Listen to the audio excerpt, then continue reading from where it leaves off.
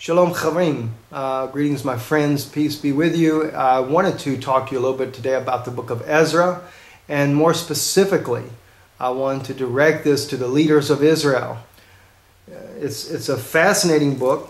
For those of you that are not familiar with the book of Ezra, this is where Ezra is speaking of the events that are happening in Israel. The captivity of the Jews have been released starting with Cyrus and Darius, and then later by Artaxerxes, to go back home to rebuild the temple. The 70 years had ended, and the Jews were able to return home. Interesting enough, we find that Haggai and Zechariah, the prophets, Haggai and Zechariah, are prophesying to the Jews in Jerusalem during this time. And another interesting fact is I really believe that it is a prophetic book. It very much, to me, foreshadows the exile that our people have been in for the last 2,000 years, and how that we do return again. And of course, the building of the third temple is now becoming a very prominent issue. And this is the reason why I wanted to bring up this video today, especially for the leaders of our country, the country of Israel. It's a good warning also for Americans as well, and American politicians in the decisions they make concerning Israel. But it's more directed towards our own people, and especially amongst the rabbis as well. It is a warning that we should be taking and considering very diligently when I go to read to you some of the words and kind of get you to understand a little better here. Now, before I do that, let me just mention one thing to kind of set the stage for this. In chapter 6, we find that it says here, the king Darius issued a decree, and a search was made in the archives where the treasures were stored in Babylon. Now, most Jewish brothers and sisters, you would probably not know that in the book of Revelation, when it talks about Mystery Babylon, that's the Christian Bible, the last book of their Bible, Mystery Babylon is the Vatican. It is Rome. And we know from Daniel the prophet, when the Archangel Michael said that the prince that shall come would be of the people that destroyed the temple and the sanctuary. Now we know Titus came and destroyed the temple and the sanctuary as far as the second temple, and he hauled back many of the artifacts with the exception of the Ark of the Covenant because it was hidden before that period. But he hauled back. We see it on the Ark of Titus. It is in Rome, and it gives a beautiful, it's not a beautiful thing to me, but they still make this beautiful monument in which it depicts them coming back with the treasures from the temple, including the menorah, and they're hidden in Babylon, spiritual Babylon in this case here, not a literal Babylon, but spiritual Babylon. And so therefore Michael speaks of how that the prince that shall come will be of the people that destroyed the temple and the sanctuary. So this prince that we as Jews expect to come has to be from Rome again. Now, consequently, I kind of find it ironic as well, because when Jesus of Nazareth, the Messiah for the Christian people, was on earth, right before our temple was destroyed 70 years after his crucifixion, we find that the Romans were in control of Jerusalem then. Now, this is why I'm bringing this up to the leaders of Israel now, because Rome is pushing to gain control of Israel once again. And our leaders are failing to recognize that the prince that shall come is trying to gain control of our country once again. And it's a serious, serious matter. And not just with Benjamin Netanyahu, our anointed king, if we would call him that, Mike Evans, who was the man that anointed him before his political career began. And his political career happened to begin right after the moment of him being anointed, which was kind of ironic in itself. But let me just kind of share with you, though, something here in the book of Ezra that will kind of help my brethren and our leaders of our country to realize the mistakes they're making. Now, when Ezra is speaking through the book here, they're trying to get the temple rebuilt. He's pushing to get these things done, the right things there, the money there. The kings are backing it financially. They've opened up the treasury. Artaxerxes, who happens to be a very interesting character in himself. I know that there are some scholars that believe that he was the possible son or grandson of Esther, and I believe that could be very well true because he chose Nehemiah to be his cupbearer, which would be kind of ironic for a Gentile king to choose a Jew for a cupbearer. But I kind of feel like that he kind of types Moshiach ben David, in fact. And in fact, if we were to look at Jesus as possibly being a candidate for Moshiach, how would he type him? Well, what's interesting, he's called King of Kings. And I know that Jesus is referred to, I think in the book of Revelation, as King of Kings and Lord of Lords. And secondly, when Nehemiah makes requests to go to Jerusalem to rebuild the walls and the streets to put protection so the temple could be restored, he is actually, he records in there that the queen is sitting with him, which kind of makes it look like to me that the Christians, they have a belief of a rapture, where the Christian, they call it the Christian church. I believe it's just a selected few that would be taken up and go to be with Jesus if he truly is Mashiach. Now, and of course the gospel then turns back to the Jews. In other words, the 7 years that Daniel spoke of, we now begin to have that opportunity to have Moshiach come to us. And as Rabbi Meister often says, is this your first time or your second time? Interesting comment that he makes there. But here's what I want to bring out here. When Ezra begins to work on the reconstruction efforts that have been put forth, there comes word to him, and this is the word that is said in chapter 9. When these things were done, the leaders came to me saying, the people of Israel and the priests and the Levites have not separated themselves from the peoples of the lands with respect to the abominations of the Canaanites. Now, notice he says, with respect to the abomination of the Canaanites. It's not the fact that you cannot have commerce or so forth, but it's the abominations. Now watch what he says here carefully here.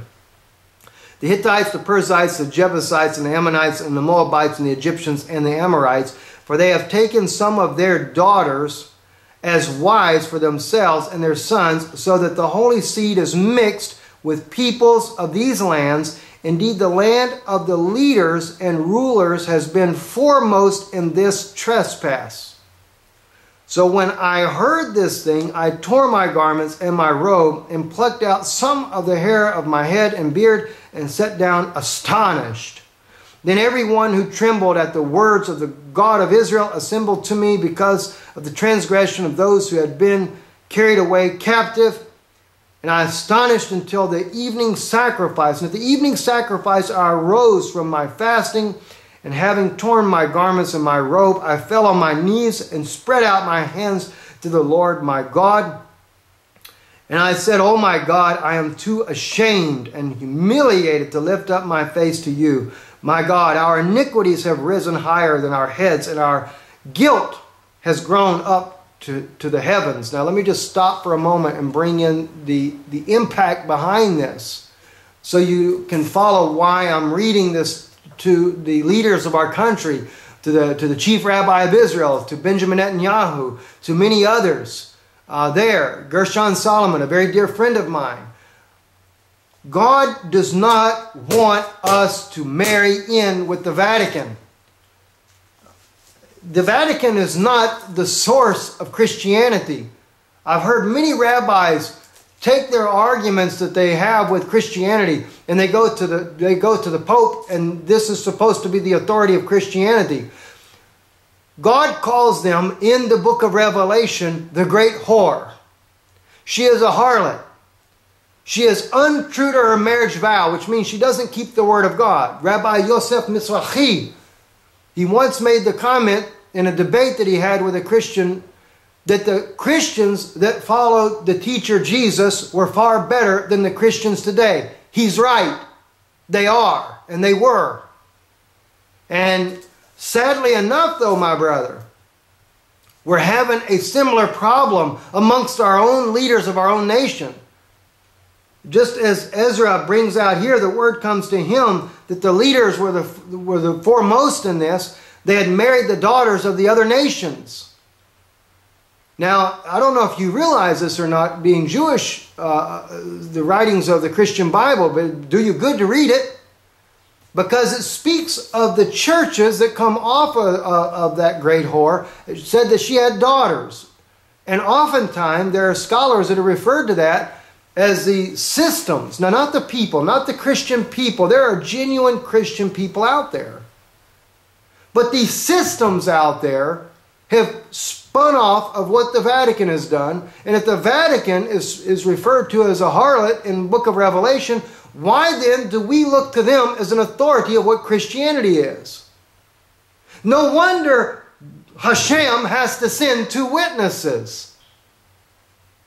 You know why? Because these 2 witnesses can't come out of any of these Christian denominations.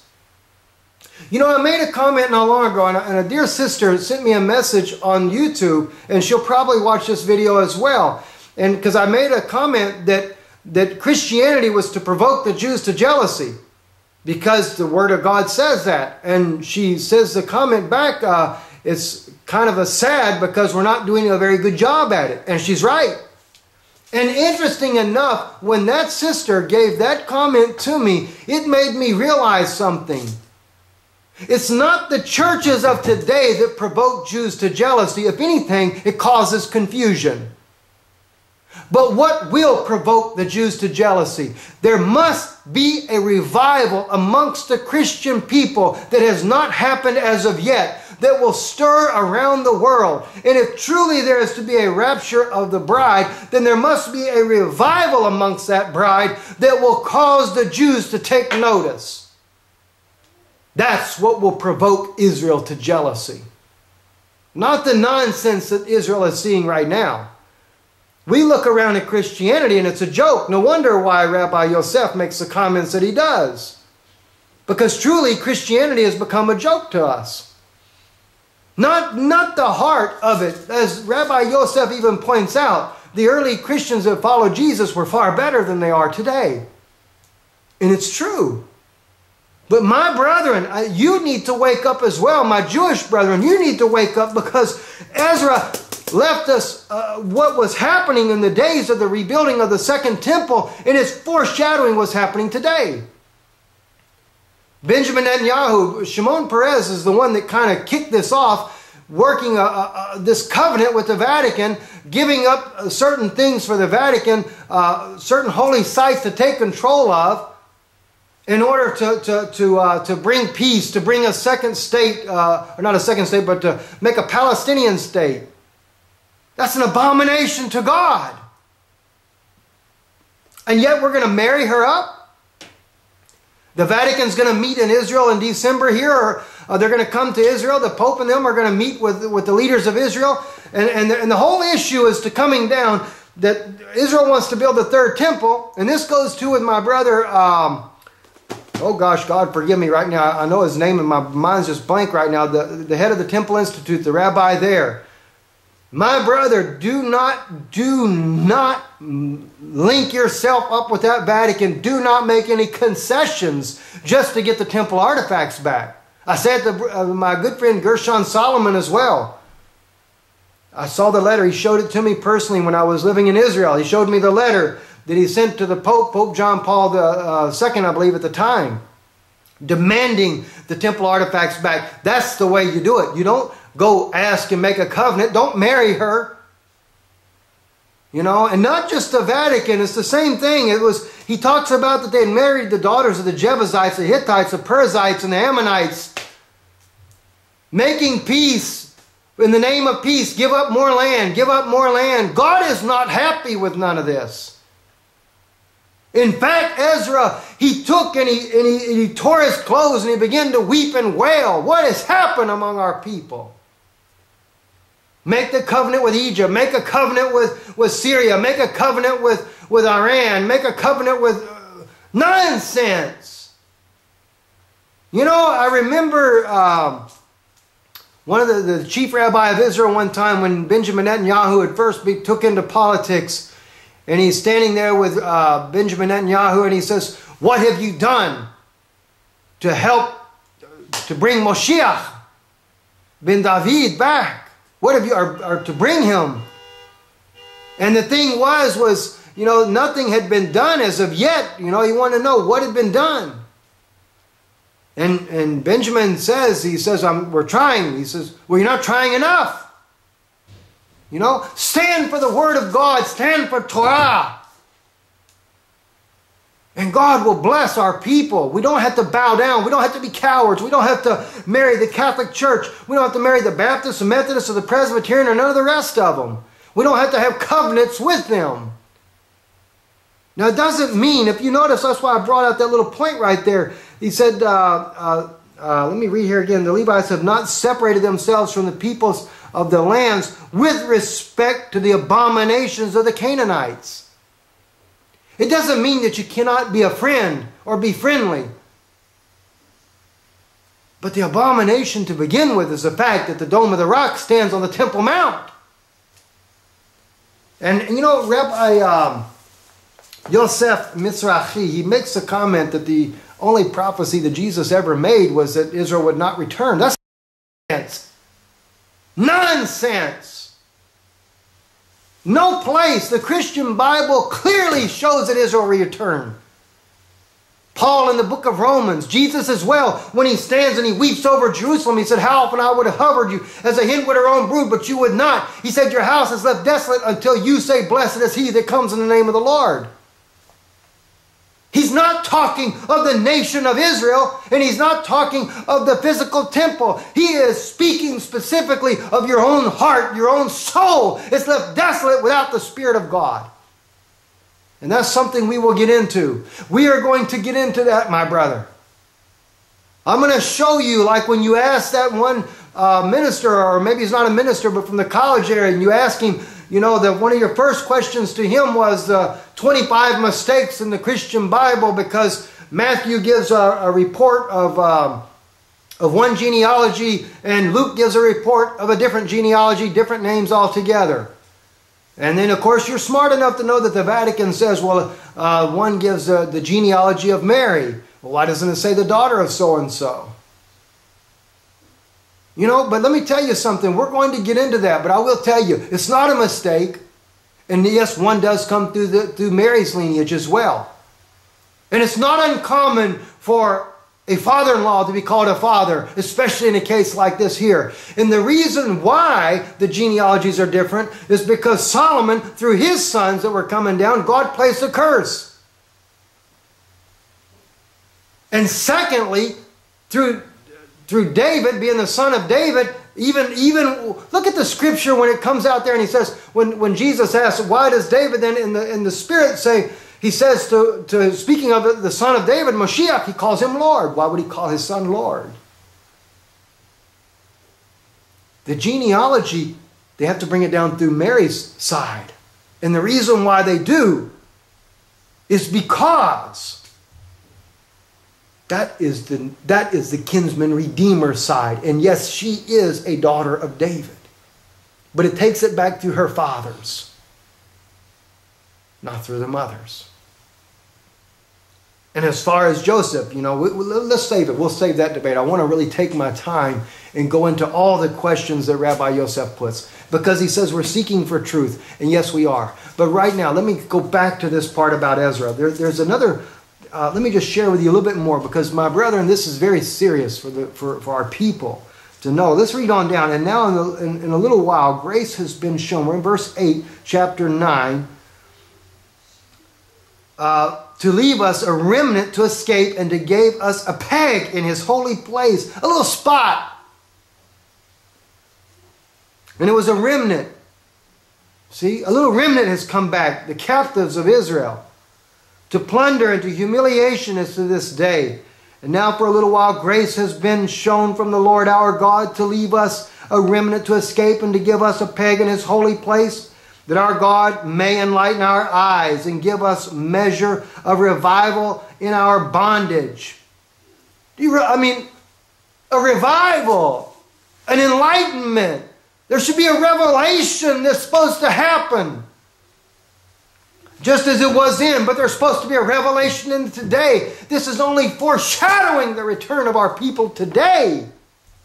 My gosh, my brethren. Well, let's read on down a little bit more. And now, our God, what shall we say after this? For we have forsaken your commandments, which you commanded by your servants the prophets, saying, the land which you are entering to possess is an unclean land, with the uncleanliness of the peoples of the lands, with their abominations which have filled it from one end to another with their impurity. And now therefore do not give your daughters as wives for their sons, nor take their daughters to your sons. Never seek their peace or prosperity, that you may be strong and eat the good of the land and leave it as an inheritance to your children forever. Don't get tied up with churches and the Muslims and stuff like that and make a bunch of covenants. Give up land. You know, I realize that God will bring the kingdom of God will come down and there'll be peace on earth. I realize that. Moshiach is to bring that. I know that. But you know what? It's going to come when there's a change in our heart, when there's a revival, when we separate ourselves. We don't have to make covenants. We don't have to give up land. God has brought us back there for a purpose. Now let me read on a little bit more there. Verse 11. Which you commanded by your servants the prophets, saying, okay, we just read that one in verse 12. Now therefore do not give your daughters as wives for their sons, nor take their daughters to your sons. Never seek their peace or prosperity, that you may be strong. I think we read that as well. Verse 13. And after all that has come upon us for our evil deeds and for our great guilt, since your own God have punished us less than our iniquities deserve, and have given us such deliverance as this, should we again break your commandments and join in marriage with the people committing these abominations? Would you not be angry with us until you had consumed us, so that there would be no remnant or survivor? O Lord God of Israel, you are righteous, for we are left a remnant as it is this day. Here we are before you in our guilt, though no one can stand before you because of this. Let's read a little more, brethren. Chapter 10. Now while Ezra was praying, and while he was confessing, weeping, bowing down before the house of God, a very large assembly of men and women and children gathered to him from Israel, for the people wept very bitterly. Think of the words of prophet Zechariah had to say to our people. There will come a time they'll look upon him whom they have pierced, and they will weep and mourn as a family that lost their only son. A large group. What about the 144,000 that John, who was a Jewish brother of ours, that wrote there'd be 144,000, a large assembly? My God, my God. Weeping bitterly. And Shechaniah, the son of Jehiel. That's interesting. Shechaniah. From the name the Shekinah of God. That's what we have need of. The Shekinah glory to dwell in our hearts. That's the temple that God intends to build. And I'm not against the building of the third temple, neither, my brother, but I'm not for offering a sacrifice. All we have need of is to recognize that God gave us a sacrifice for our sins. And if we would accept that sacrifice, then His Spirit, His life could come inside of us, and we could be one with Hashem as it was with Adam and Eve in the Garden of Eden. That's what we have need of, my brethren. Shechaniah, the son of Jehiel, one of the sons of Elam, spoke up and said to Ezra, "We have trespassed against our God and have taken pagan wives from the peoples of the land. Yet now there is hope in Israel in spite of this. Now therefore let us make a covenant with our God to put away all these wives and those who have been born to them, according to the advice of my master, and those who have trembled at the commandment of our God, and let it be done according to the law. Arise, for this matter is your responsibility. We also are with you. Be of good courage and do it." Then Ezra arose and made the leaders of the priests of the Levites and all Israel swear an oath that they would do according to his word. So they swore an oath. Then Ezra rose up from being before the house of God, and went in the chamber of Johanan, the son of Eliasib, when he came there, he ate no bread and drank no water, for he mourned because of the guilt of those from the captivity. And they issued a proclamation throughout Judah and Jerusalem to all the descendants of the captivity that they must gather at Jerusalem. My brethren, we need to return back to the homeland, back to Jerusalem. I want you to think back to the days. You need to really think back now. Think back to the prophet there that said that in the third day we'd be gathered again and we'd have life in His sight. They issued a proclamation throughout all Judah and Jerusalem to the descendants of the captivity that they must again return to Jerusalem, and whosoever would not come within 3 days, according to the instruction of the leaders and elders, all his property would be confiscated, and he himself would be separated from the assembly of those from the captivity. So all the men of Judah and Benjamin gathered at Jerusalem within 3 days. It was the 9th month. Benjamin is a type of the remnant of Israel that would return in this day. And do we not have 3 days later, nearly 3,000 years has passed, and our people have once again gathered again to the homeland. And we're back now in our homeland to receive Mashiach ben David. I urge you, the United States is not where we should be. Rabbi Winston says exile is not an option, and it's not an option. We need redemption. We need Gula. And Jesus is the only way. He is our Moshiach. You know what? It doesn't matter if our people can see it or get it at this point, because He will come and prove He is Moshiach. Rabbi Mizrahi, you made a beautiful statement and I couldn't agree more. If Eliyahu Navi were to come in our midst, we don't want to hear him say, I'm Eliyahu, I am Elijah, because the Word of God has said, I'm Elijah. We don't care about that. We will say, prove it that you're Elijah. And that's true. You're right, my brother. It's the same thing with Moshiach. We can say it, He's coming. We can say Eliyahu is coming. I could even say Moshe is coming. And we have scripture for this. There are some of our rabbis that believe that Moshe will return and he will be Moshiach. We have all kinds of ideas, but as Gershon Solomon once said to me, we have all kinds of conceptions of how Moshiach should come. But if He chooses to come a different way, it's okay, because we always seem to be wrong in our ideas of what we think. Let's just be ready, my brethren. Let's search the Word. Let's begin to question. Let's look at these things. Forget all the ideas of the denominational beliefs. It's not to say that there's not good Christian people there. I believe there are. I've met many of them. Many denominations. Many good Christian people. But it doesn't provoke us to jealousy. And this for my Christian brothers and sisters. The only thing that's going to provoke us to jealousy will be a revival that will happen amongst the bride that is to come. There must be a bride, a called out people from every one of these groups. And there's something that I believe that Jesus, when He gathers His bride together, it'll cause such a stir that we'll recognize that. That will drive us to jealousy. And that is when Moshiach will visit us. Baruch Hashem.